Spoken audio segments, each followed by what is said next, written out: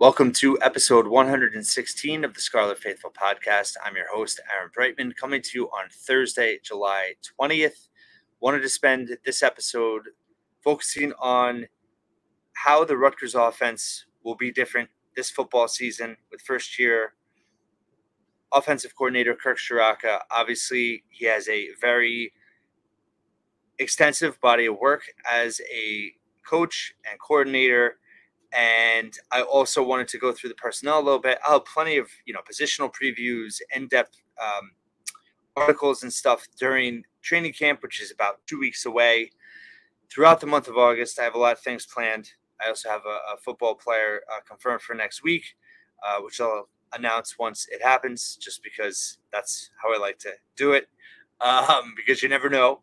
But I wanted to spend today to kind of look at the offensive personnel, look at Ciarrocca's background, and discuss how I think the Rutgers offense can be different and be effective going into the 23 season. So in terms of Ciarrocca, and we know that Schiano's philosophy tends to be focus on the run, mistake-free football, control the clock, let your defense and special teams win the game.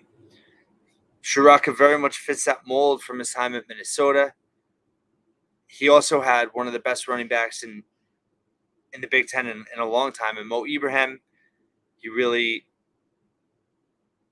used him as much as possible.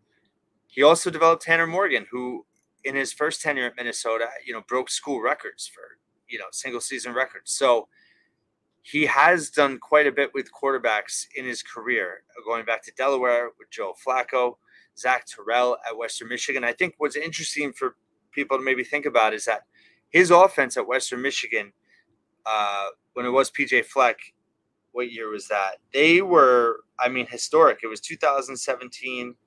It was 2016 when they went 13-1. They averaged 41.6 points per game. They set program records for points, total yards, almost 7,000 yards, 75 touchdowns. And they only had 8 turnovers. But what's interesting is that, they were a pass-heavy offense. Zach Terrell was a quarterback. They had Corey Davis at wide receiver. He was a 5th overall pick in the 17 draft. All-time leader in FBS history and career receiving yards and 100-yard games. They also had another receiver in Daniel Braverman. They had a great running back in Jamari Bogan. He amassed 1,503 yards on the ground, but they had 2 1,000-yard receivers. Terrell had a monster year. So that was a explosive offense. So what is he going to do with the Rutgers offense? Obviously, we know how anemic they've been over the years, and in recent times, in particular, last year. I think one thing Ciarrocca has proven over his career is that he's adaptable and is able to cater the offense, his game planning, his schemes to his personnel. So what does Rutgers have personnel-wise, and how can Ciarrocca tap into that, and how will it be different from last year? And I guess you could share really Sean Gleason's entire tenure as offensive coordinator since Greg Schiano came back. I do think 2020 is a little bit of a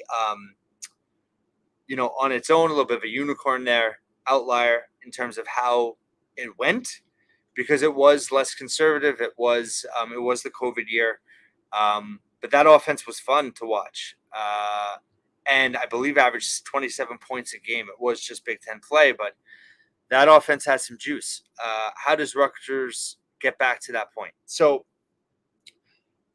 3 key differences to me that I think Rutgers can utilize on offense, that I think they will, just based on how they've kind of put things together. I think the first one is tight end usage. I think Ciarrocca has historically utilized the tight end, and getting Sean Bowman from Maine, someone that the staff knows, having been recruited there by defensive coordinator Joe Harizmiak. He was really effective. He was an all-conference tight end at FCS Maine. But, if you watch his film, he can make some big plays up the middle. He wasn't just like a dink and dunk type tight end. He was get downfield 10, 15 yards, catch it in open space, and take off, and it takes multiple defenders to get him down. So I think he's going to be a huge part of the offense in the pass game. He's been a solid blocker at the FCS level. How is he going to be in the Big Ten? Remains to be seen. Johnny Langan, obviously, he's been a focal point in the pass game in the past. He's been, utilized in multiple ways on the offense as a, under center. He's run the ball. He's, obviously thrown the ball. He was a quarterback when he came to Rutgers, and he has had his moments under center, not just as a, a gadget runner, but also throwing the ball. And then obviously he's established himself as a tight end now and a pass catcher. So I think you'll see, Rutgers utilize some 2 tight end sets for sure with both of them. I think you have Victor Konopka back, who's intriguing. He's been injured. He's a big-bodied guy, not a ton of experience, but has shown a little bit of promise in the past as a pass catcher. And then Mike Higgins, is really there's a lot of buzz about him in terms of his development, his second year now, and what he could bring to the table. So I think you're going to see Rutgers give all those guys a shot and mixing and matching. And if they do have some 2 tight end sets, I think it'll be really fascinating to see how that goes. But I think that having tight ends more involved and a safety valve for the quarterbacks, right? And I think that Gavin Wimsatt obviously is positioned to be the starter. But if you think about it, for a young quarterback, and even, Evan Simon too, I mean, last year they didn't really – I mean, Johnny Langan had a decent amount of catches, but it wasn't even called, play calls wise. Tight end was not worked in a way that I think could have benefited young quarterbacks in having that kind of safety net. And I think that, there's some versatility there in the position group. Like I said, with Bowman being able to get downfield, Higgins is really intriguing. So I think tight end's going to be used definitely more this coming season. I think another thing that, Rutgers fans have been screaming for is, slants. It seems kind of basic, but for a long time, especially under Gleason, I mean, you never really saw slants. And, I would say between Jaquay Jackson, the Division II All-American, Nassim Brantley, the FCS All-Conference player, Chris Long, who I'm really high on, Christian Dremel and Rashad Rochelle out of the slot. I mean, I think you're going to see them. I think the short passing game is going to have to happen. Because I think that it's going to be more manageable, right? If you want your quarterback to manage the game, short passes is a way to be efficient and get, if you're, I think the valid concern with Wimsatt is his accuracy. So maybe, part of that is he was asked to do too much or too many 10+ yard throws down the field, 15+ yard throws down the field. Gets in trouble a little bit decision-making wise, having crisp routes, having short plays, having, it also takes pressure off the offensive line. I don't know if Wimsatt, he's definitely not a natural 3-step drop passer, but I think having more slants and then getting into the running back personnel, Aaron Young is a guy that has been effective in the past in short, in the backfield in the pass game. So can they make him more of a consistent weapon? Obviously, he's got to stay healthy. He's been injured in times, but I'm really excited about him. I think, Al-Shadi Salam, he's a guy that, in the spring game 2 years ago, caught a short pass and went 40 yards or whatever. I think another guy, could be a sleeper. This is honestly just a guess, but Jashawn Benjamin, the freshman out of Florida, small, speedy guy. Who knows what they can get out of him? I think Kyle Monungai and obviously Samuel Brown will handle the bulk of the carries. But there's some versatility there at running back as well. I think if Sam Brown is healthy and can handle a load, I think it's going to be hard not to give him the bulk of the carries. But I think the short pass game is a way to get the other running backs involved as well, and also have a change of pace. So between short pass game out of the backfield, more slants and short passes for the receivers, getting rhythm, right? You have to establish rhythm, and Rutgers is never able to establish rhythm in a drive. And I think for Wimsatt, he's got to be able to establish rhythm, and those are 2 more ways, I think, between the tight end, short pass game with the running backs, and, slants, short passes with the receivers. And then I think one thing that they have been working on, and one thing that makes sense to tap into Wimsatt's skill set is rollouts, is having him, not having him just drop back in the pocket and not just be kind of stagnant, which we saw a lot of last year. And of course, a lot of that I think had to do with his ankle injury that he missed 3 games on and then came back. And, I honestly don't know if he was fully healthy the rest of the year. I think he was tougher and gutted things out more than maybe people realize. But that's a key part of his game, right? His mobility, his agility, his speed, his ability to turn a corner and run. I mean, that run in BC was, it was a thing of beauty, but we never saw it the rest of the season. So is Rutgers going to look to get him out of the pocket more, to roll out with design pass plays, again, with tight end, wide receiver, running backs, having those kind of safety nets there and design rollouts, I think is a really intriguing aspect of the offense that we haven't seen, and Rutgers hasn't really had a quarterback that could be a strength. And I think with Wimsatt, it could. And I think, you could load one side of the field.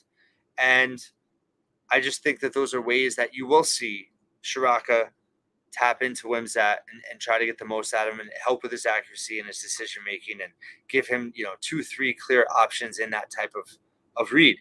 And then obviously, how many true RPO plays will we see? I don't know, but I think it's obvious that you want to see Gavin have the opportunity to run either design plays, or can his decision-making improve to the point where when it's time to take off, it's time to take off. And I think that's going to be a key part of his development in terms of not holding it too long, not taking as many blows. Just listen, yes, running, there's a risk, right, in terms of getting hit, in terms of getting injured, but so is standing back in the pocket and holding the ball 1-2 seconds too long. So yes, he's going to have to learn how to throw it away a little bit safely, out of bounds. But at the same time, again, you can keep the defense guessing. If Gavin Wimsatt can establish part of his skill set as a runner, that's going to keep the defense more off balance and give Rutgers more unpredictability. So for me, those are all ways that I'm really excited to watch for, to see if Rutgers can tap into all those types of aspects of the offense that I spoke about. Is it as simple as Sam Brown being a rock, into a consistent rock in terms of being able to carry it 15, 20 times a game, averaging, close to 5 yards a carry? And then is Rutgers then able to do those other things? Or are they going to have to establish rhythm? Is it a balance, or are they going to look to establish rhythm in the ways I just mentioned? I think it's a combination of both. I think a lot of it has to do with health, just in terms of how Sam Brown is doing at the start of the season. But the offensive line, there's going to be a lot of pressure on them. Hopefully they can be improved. But I think that the things that I discussed, right, utilizing the tight end, utilizing short passes, slants, running backs out of the backfield, rolling out Wimsatt, design runs for Wimsatt, those are all things that I think can benefit the offensive line and take pressure off of them and eliminate time that they have to hold the fort down. So I'm very optimistic about the offense. Am I saying they're going to, all of a sudden be an explosive 35-point offense, like, anything resembling what Ciarrocca had at Western Michigan? No, I'm not saying that. But listen, if this offense can just be competent and just be average, in the mid-20s scoring-wise, can put together and sustain some drives, I don't know, if it's fair to expect a big play offense. I don't think it is. Can Jaquay Jackson, Nassim Brantley, Chris Long, Sean Bowman, can they produce, big pass plays, runs after the catch, get downfield 30, 40 yards and catch bombs? I don't think it's possible, but I don't think that's how the offense is going to be engineered. And I think that it's amazing that all those things I mentioned, right? Utilizing running backs out of the backfield in the pass game, utilizing the slant, utilizing the tight end, rolling Wimsatt out, having design runs for Wimsatt. I mean, if you think about the offense from last year, did any of those things happen? Not really. Not enough. And listen, I don't think I think simplicity, efficiency, and simplicity is going to be the key. And I think that's Ciarrocca. I just really, if I did a podcast earlier this year on his press conference when he was announced. I've done some articles on just his philosophical take on the quarterback position and on the offense. I just really like the way he thinks and the way he approaches things. And I really think that those aspects I just touched on, I think those are all going to be elements that he's going to lace into the offense. So I'm excited about the offense. I can't believe training camp's less than 2 weeks away. Thank you so much for listening and watching the Scarlet Faithful podcast once again, and I will talk to you tomorrow.